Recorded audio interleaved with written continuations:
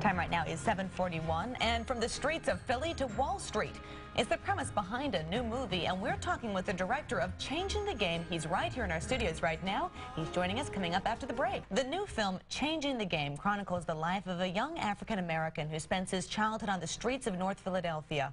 But as an adult, he ends up going to an Ivy League school and ultimately lands a dream job on Wall Street. But surviving the Wall Street game will take everything he learned growing up on the dangerous streets. And joining us is the film's writer-director, Rel Dowdell. What's up, my man? Thank you. Good to see you. Thank you. Good to see you. Talk a little bit more about the synopsis, man. I've heard a lot of good buzz about this, and it took a while to put together. First, the synopsis and the length it took to get this on big screen. I want it to be like a galvanizing story about showing a young African-American male overcome great odds, really, because that message right now is paramount in our community.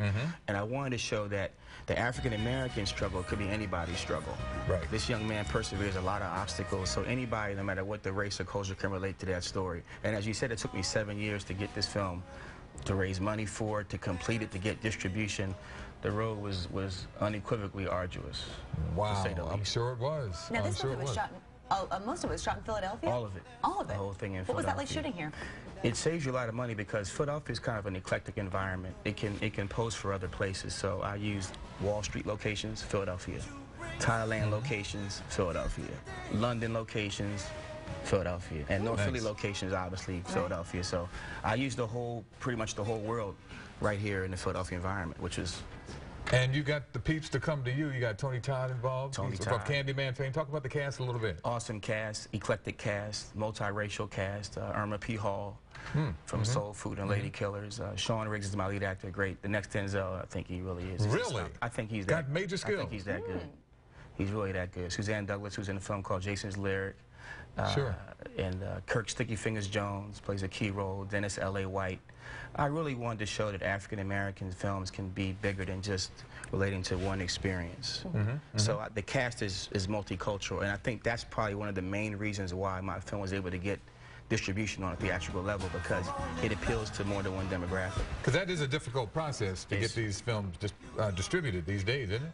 It takes a lot of support. Like, a lot of people here in the area supported me, like yourselves, obviously, giving the word here about the film. But local businessman Tom Webster, a guy named Willie Johnson invested in my film. As you know, Mike Dennis, Real Black. Mike, sure. My good friends Todd Rose, Maurice Floyd helped put the event on last week at the Art Museum. So it takes a village to raise an independent film, if I might use that. No doubt about it. Now, in this film, there's some correlation between the growing up in Philadelphia and having to use those skills on Wall Street. What's that relationship there? Because in North Philadelphia, the young man grows up on 8th and Butler, which is a notorious neighborhood in the 80s.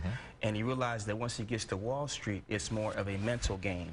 To survive North Philadelphia, it's more of a physical situation, your physical brawn. But to get to Wall Street, it's more of a mental moxie, something you have to learn to play the Machiavellian game. That's what he does. He learns the Machiavellian game of survival from his friends. So.